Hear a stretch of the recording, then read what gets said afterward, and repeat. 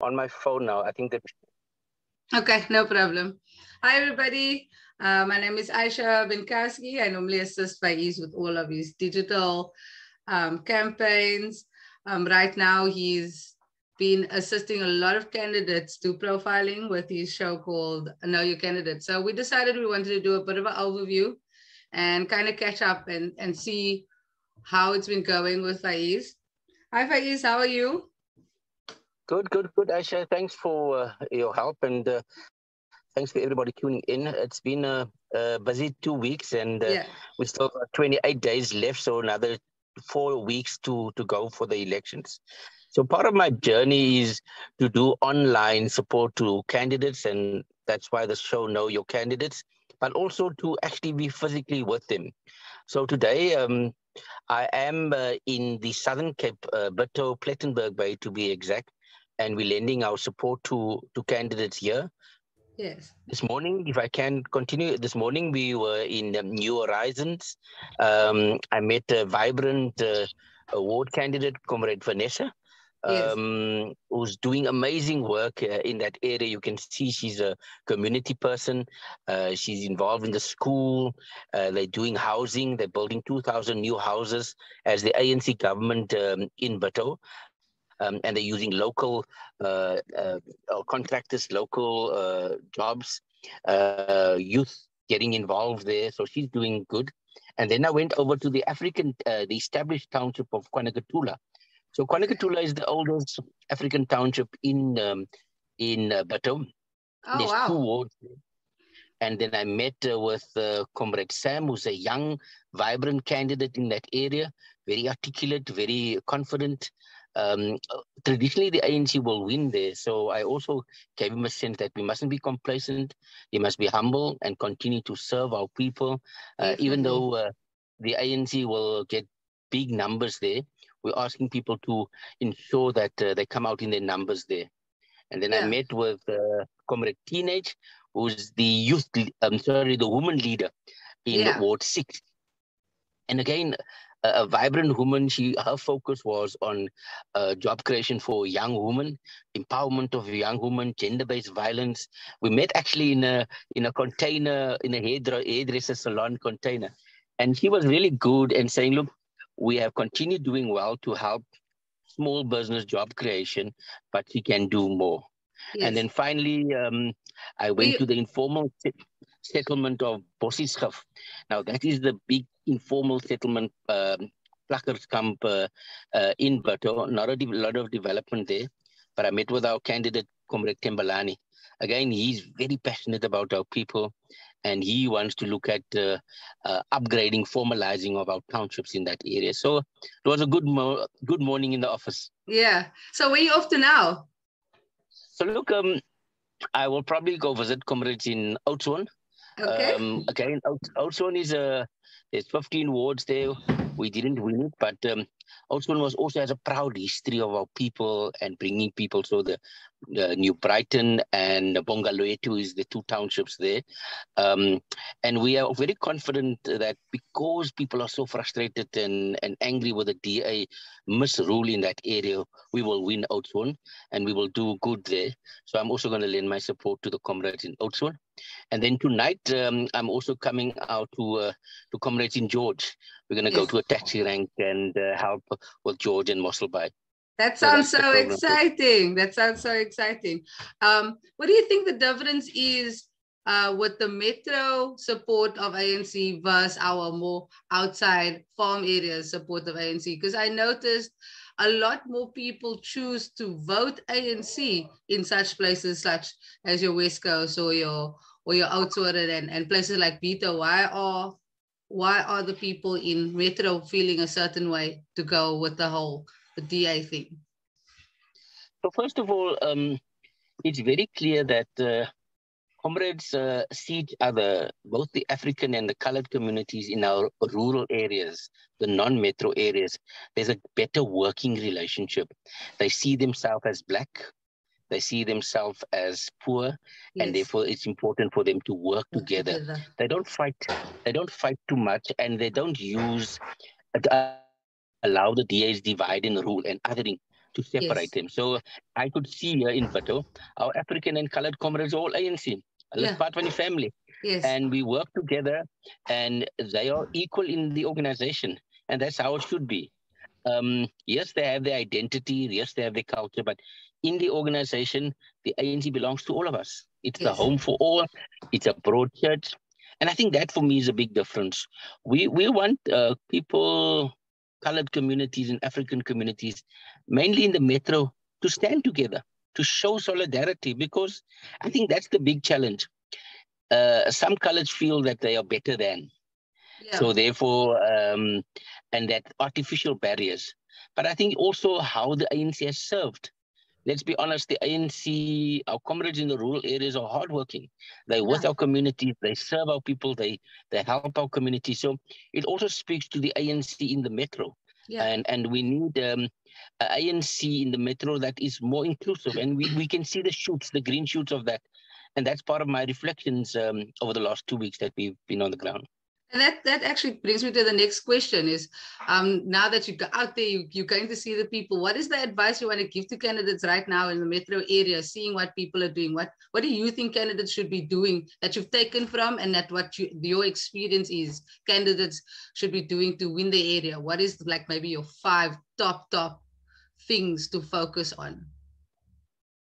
Look, I think obviously resources is a challenge. So every candidate is struggling to get their campaign going. But I want to encourage candidates that the organization and communities has put faith in you. So Yeah. you need to use your skill set. Stop complaining about this and that. See how you can pull together communities. I think the key thing now is you need to convince your people why they should vote for you. So it's about getting the people together, getting volunteers together, ensuring that you have a team, ensuring that you have a base office to work from, and on a daily basis, have direct contact with our people. That Yes. doesn't cost money. That Yes. doesn't, it takes nothing to go to a taxi rank or where people are and say, look, here I am, and this is what I'll do for you. Yeah. And get your family and friends, they are your volunteers, get them to work with you. So that's number one. Stop, because you see, this is also a test for you as a candidate. The ANC has faith in you because we know you, but you Yeah. need to sell yourself to our community. So the second issue that I want our candidates to do is just go out there. You are a good person, you're a capable person. Work with existing people. Ask people to endorse you. So I mean, there's a lot of people that know you, the churches, the sports, the religious. Get endorsement from influential people. Yeah. Work with people, do partnerships with existing, see what's happening in your ward. And also, why don't you do online, and at the same time also encourage people to support your campaign. So I Yeah. think it's 28 days left. The key thing is also there's It's there's actually people. 27. It's actually 27 days and 20 hours left. So the time's going. The time is going. But I'm going. Yeah, so look, I think that's for me the key thing. Candidates, you have it within your grasp, the 27 days. A lot of voters have so much choice. So Yeah. you must explain to them why you and what you will do differently. And I think that's the key thing now. Remain focused, remain prioritized. You know your constituency and go for it. And that's all that I can do and encourage our candidates. Be Sounds positive, awesome. play a fair game, tell your story, tell us your background, tell us why they should trust you, Yeah. and come across as a credible, trustworthy candidate. Our people will see that and give you that support. Yeah. So I have taken the time out to read the manifesto our president released. First question is, if there's people out there, normal viewers, and they are interested in reading the manifesto, where can they go and find this little document? Of course, I mean, not everyone knows you personally, so maybe there's a space that they can go. And how do you feel about this year's manifesto? I personally, I loved the fact that our organization, African National Congress, took the time out to let people know what they've already done for people for communities that are voting ANC. And it's also kind of good to remind people, hey, ANC has been working. Don't be listening to the fake news out there. So yeah, you can obviously add on to that as well. So look, I mean, I can ramble off all these achievements. Yeah. But I think one thing that was very striking to me was the president apologized to South Africa and asked us to get another chance for another 5 years under Yeah. his leadership of renewal and unity, Yeah. and cleaning our house, and Yeah. also at the same time bringing everybody. The people must capture the ANC and Yeah. not the state capture. So that's the key message. We're asking you as voters to give the president and us under him another chance. We have served our people. We built 4 million houses. Yes. It's the ANC that votes for a safety net for our poor. 17 million South Africans are poor. Yeah. And so we provide pensions, child disability grants. The DA with all their stuff, they don't support these things. They don't vote for budgeting for the poor. It's the Yeah. ANC that does that. Yeah. So look, they can play the swat kafar, they can do all of that, but it's the ANC that cares for our youth getting education. Yeah. The ANC provide the NSFAS. More Yes. than 10 million people, youth are now, if you matriculate and your mother earns less or your parents earn less than, I think it's 150, you can get a free bursary.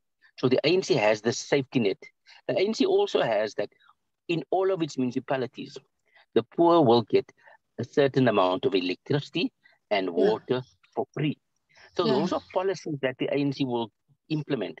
It's the Yeah. DA that pushes up the high water, electricity, Yes. and cuts down. So if you go down in that manifesto, and I'll share it. Yeah. Um, um, uh, People must think about, if you continue voting for the DA, but what they'll do, instead of doing development for our people, they'll continue dividing us. They want to only focus on maintaining the privilege, the rich, property developers. So what they do is they sell land instead of for building houses, they sell it for property developers so Yeah. that the rich get richer. And I know, I'm the first to say that our weakness is implementation, and we must implement. We have the best policies, Yes. and I'm always very critical that if we just deliver half of what we implement, our people will continue renewing the mandate. So we're Yeah. focusing on implementation. All of our councillors will sign performance contracts with the president. They Yes. will ensure that every month they must report to their communities. So Yes. there's a new sheriff in town, and we're Yes. cleaning house. And that's what we're asking our constituencies to support us. We need our people. The ANC is Yeah. nothing without our people. Yes. I love that answer. I love that answer so much. It's so strong, Faiez. So, the president's also been talking about we could get to level 1. How do you feel about the vaccination? Do you feel like people are still fighting that? Do you think that the youth are kind of ignoring it? Do you think there's a big backlash on it? Or what would you add to that? Do you think that people?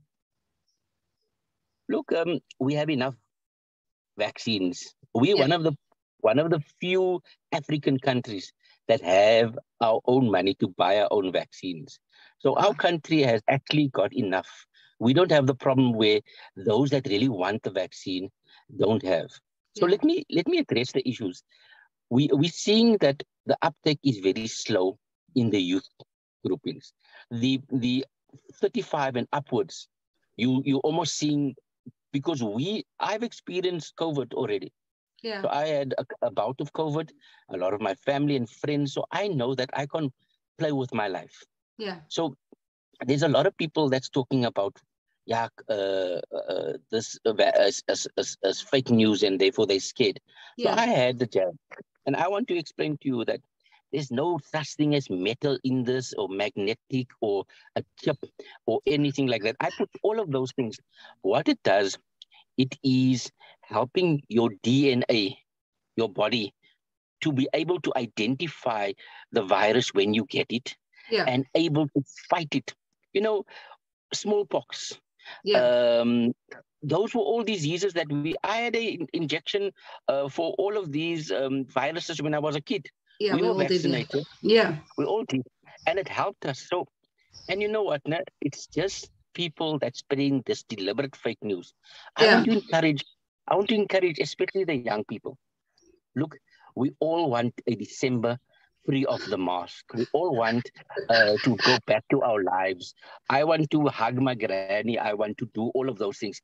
So we can't do that if the majority of us are still not vaccinated. Yeah. And you know what? It's actually irresponsible. Because now if I go to a environment, I'm not sure that I'm going to get it again. And yes, I might be having it, but those that have it can be super spreaders. So my message is very simple.